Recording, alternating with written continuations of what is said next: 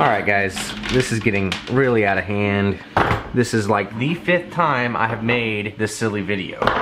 So, I tried just doing it on my cell phone real quick last night so I could just upload it from my cell phone, and I had all kinds of issues. Just a struggle I had. I left out some parts. So I'm remaking this video. If you saw the first version, I'm sorry, I forgot to tell you something important. But let's jump in here to Betaflight and check this stuff out. First and foremost, you got your quad, you connect everything up. You gotta have the new Betaflight configurator. You gotta be on Betaflight 3.2, at least one of the release candidates. The thing that I had trouble with up front, this is actually pretty stinking simple, but one of the things that gave me a lot of trouble is I initially tried to do this while being on multi-shot. So you absolutely have to change DSHOT, and it worked. So you have to make sure that you're on a compatible DSHOT protocol here in Betaflight, and then go over to BL Heli and make sure that your ESCs are flashed with a DSHOT compatible firmware. That was an issue for me. I had selected DSHOT in Betaflight, but when I got over to BL Heli, version of firmware I had was not DSHOT compatible. Make sure you're DSHOT in Betaflight and make sure you're DSHOT in BL Heli. Once you got that, you can head over to your modes tab. I set up aux1 to ARM. I also set up level mode and horizon mode for some reason. I absolutely never use them. Air mode, I have that on a switch. It turns on whenever I ARM to keep Betaflight from eating my face, I guess. And then down here, this is where the magic happens, sort of. You have to enable this mode, DSHOT reverse command. I put that on aux3 and then click save. All right, now we head over to the CLI command line. This was the final hurdle I had to overcome in doing this, and that is that by default in Betaflight, there's a safety feature that will keep you from arming if you're not in a flat position. Now this is a safety feature, so since we are disabling it, you need to be careful and just realize that you are disabling a safety feature in Betaflight. If your quad eats your face because you disabled the safety feature, don't act like it's a gremlin inside of Betaflight. You disabled a safety feature. This feature we're talking about is small angle. You can check out and see what your default is by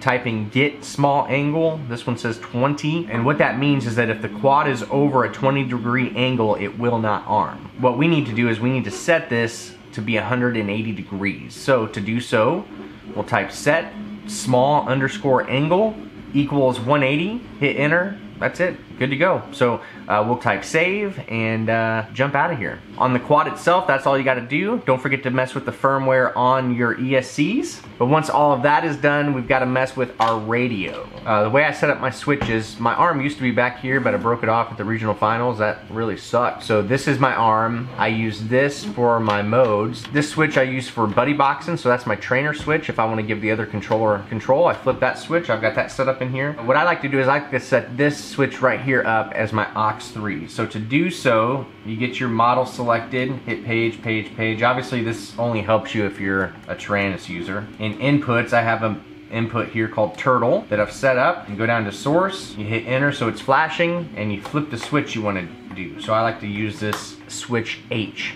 So I just flip it, it selects it. All right, that works. Let me go page over one more time, go to channel 7, edit that one, and the same thing. You just make sure it's all there. All right, so the way it works in practice is you're at your race, you're flying around, woo, oh no, and you crash, you're upside down. You have to disarm, you hold this toggle. I like that it's a spring-loaded toggle switch because that, you know, I won't accidentally arm it that way. But I hold down that switch, then you arm. Now your quadcopter is eating up the grass and freaking out because it's upside down and the props are spinning the wrong way. Now it's essentially just running backwards. So you could just fly around upside down if you wanted. You could take off and try to fly around, and I guarantee you, unless you're a great 3D pilot, you're gonna crash all over the place. But you could just throttle up and it'll go straight up in the air, and then throttle back down and maybe it'll fall right side up. Or what I have noticed works best is to just roll or pitch. Depending on how the quadcopter is kind of angled, you can kind of roll, pitch, and try to get it just to flip over. That's it, guys. I hope this was helpful to you. I've got links to all my favorite gear down in the description. So if you're looking to buy something, feel free to use those links. It would help me out, and we will catch you next time. Don't be a turtle.